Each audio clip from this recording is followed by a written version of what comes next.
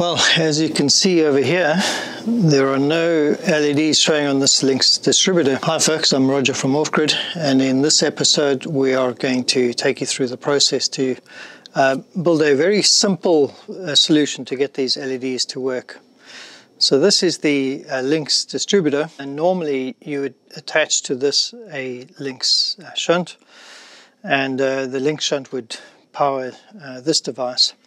There's nothing powering it at the moment, and we've chosen to use the less expensive Smart Shunt. This is the Victron Smart Shunt, and this thing costs around just over £100, whereas a Lynx Shunt would cost about 2 or 3 times that. So very, very good system. It works great. We just don't have any LEDs here. So let's open it up and have a look. So as you can see, we have LEDs, but this little circuit board here is not powered up. It actually needs some power, and this is where the power comes in. So these are so that you can daisy chain them, and that's where you would apply the power. These little grey cables come with the Lynx distributor, and they plug in over here. And you can use them to daisy chain several Lynx distributors if you have lots of devices to connect, more than we have. So we need to apply, essentially we need to apply USB type power, so 5 volts into this here. So we're going to use this cable and make up something so that we can go from 12 volts from these 2 terminals powering into here to get these LEDs to work. The reason that you want these LEDs working is because when everything is fine, so when all 4 fuses are in place and intact, this LED here will be green, which is great. That shows you that everything's fine. As soon as one of these fuses is not working or missing, then this will go amber or red, I can't remember which, and the LED at the fuse will also light up so that you know exactly which fuse is gone. One of the nice things about the Lynx distributor is that when a fuse goes, you see it straight away. You see, let's go amber or red, and then the fuse lights up as well. So one of the reasons why you'd want to use one of these. So let's get to it and make up a power cable using this grey cable that they supplied. Right, so to make up this cable, we are going to use the following components. So we've got a soldering iron. We've chosen to solder the wires. They're quite thin wires and we want a good contact, so we'll solder them. So we've got a soldering iron with some soldering wire, the usual side cutters, the wire strippers. We've got 2 bits of heat shrink. These are adhesive heat shrink, small bits, and then non-adhesive heat shrink just to shroud everything. This is the cable supplied by Victron.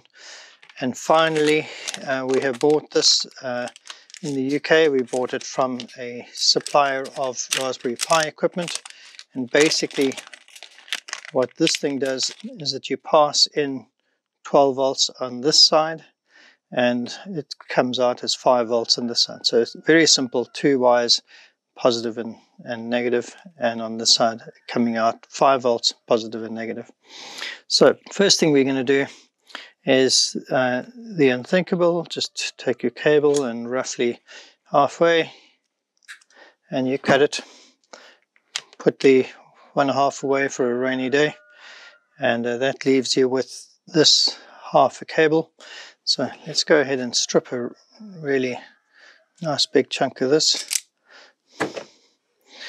So as you can see, we have 4 wires going through to here, and actually what we are interested in are only the 2 outside wires. So what I'm going to do is I'm just going to bend these 2 inner wires. So we are interested in the yellow and the black wires. The red and the green we are simply going to cut away, leaving us with these 2, yellow and black. I'm going to strip these.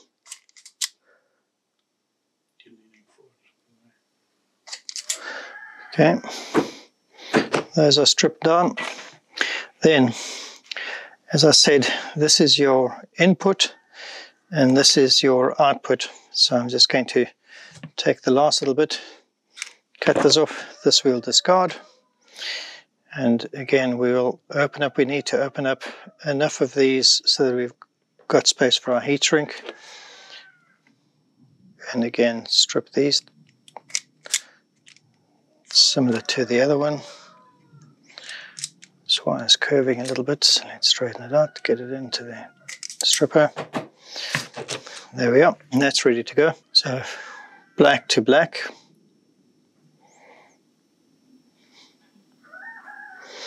I'm just going to turn it.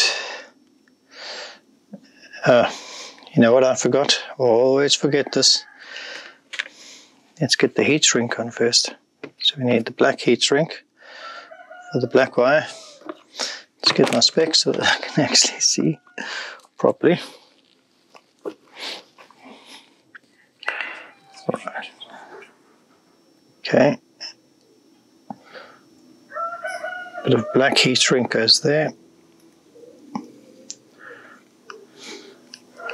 And the red heat shrink, we'll put this on now, but we could have done it later.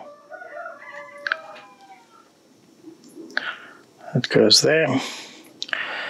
And we are going to put the shroud of non-adhesive heat shrink over the whole of this.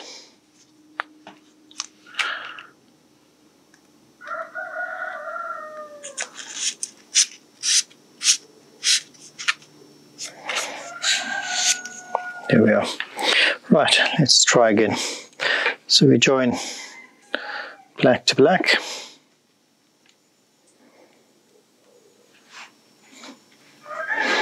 Just turn it on a little bit there. And then let's check the soldering iron. You can feel the heat coming from it, so we know it's on and working properly. I'm just going to bring something to keep the solder on, just makes it easier. Bring the soldering iron, heat this up. Right, that's soldered, that's good contact. So then we do red to yellow.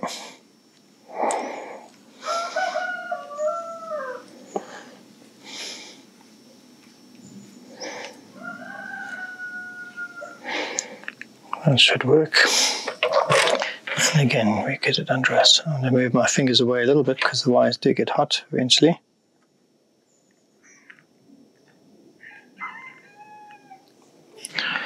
That should be good. Turn the soldering iron off. I'm just going to take these, they're quite long bits, so I'm just going to take the ends off to neaten them. Right, so now we have the two wires soldered on. Happy with that. Let's take the red heat shrink and then the black heat shrink.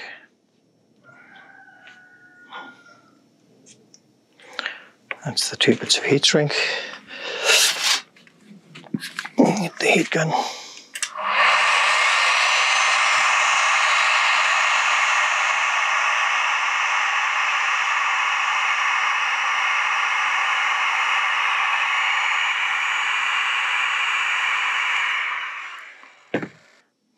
Right. And put this over.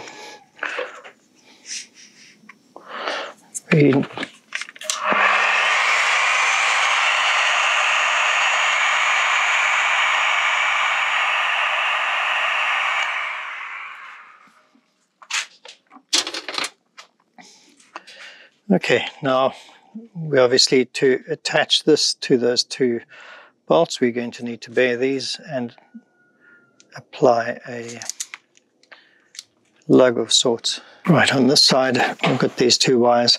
I'm going to first actually attach this with a bit of heat shrink as well.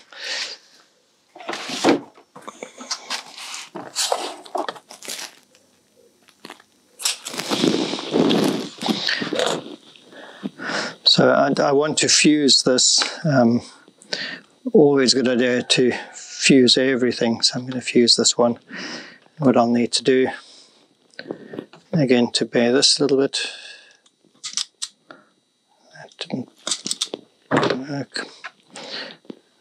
Put the little bit of heat shrink on there.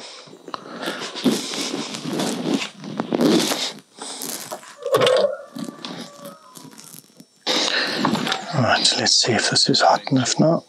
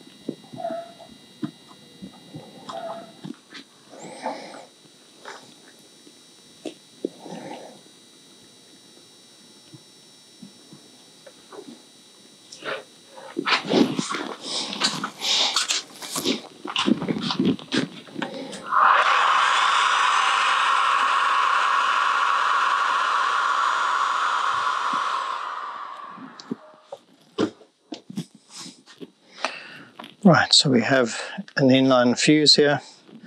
Now we just need the lugs.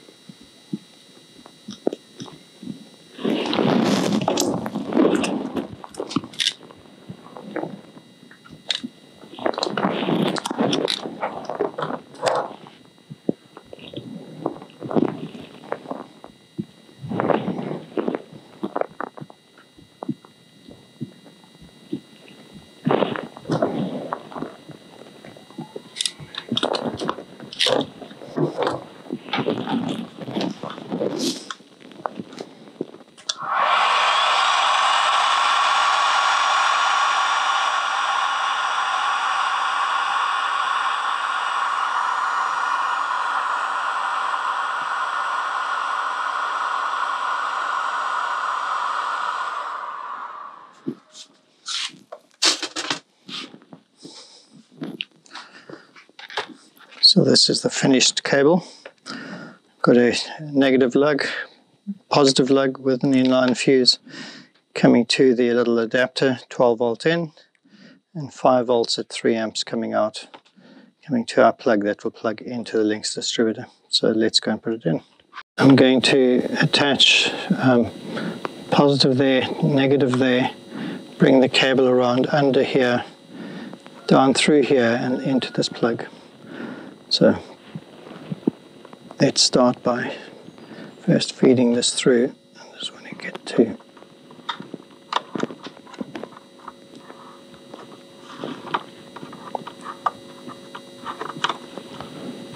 right that, and I will feed it back down there and just keep it on standby.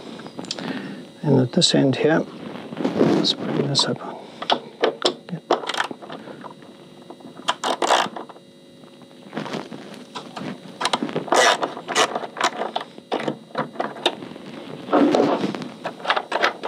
Okay, so we have these attached. Now we're just going to try and neaten these up. We just push these to one side. Probably get a cable tie and tie it up, but for the time being this should work.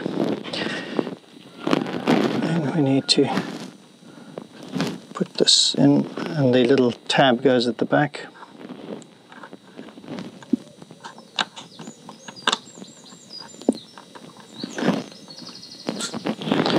There we are, we have some LEDs and it's gone completely green. So saying if I was to take one of these fuses out, or if it was to blow, then straight away this will go red or amber and it'll show that this fuse is actually blown. You can see each fuse has its own LED. You would have caught that as we plugged it in and it powered up, you would have seen that. So in case you missed that, let me just take it back out again and push it back in, and then you'll see. Okay, there's no more power. And when I push it back in, see, you've got the various fuses there. But at the moment we're on nice and green. I'll tidy this up later, but in the meantime, if we put this back on, you can see that the green is showing quite clearly. And if those were to blow, you'd see quite clearly which one has actually blown. Right, so LEDs are showing now. Just a handy thing to have them. Why would you not have the LEDs working? And hopefully that's helpful for you to make your own cable. Thanks, folks. Cheers. I forgot to mention we will put all the links down below, so if you want to buy these things, then you know where to go.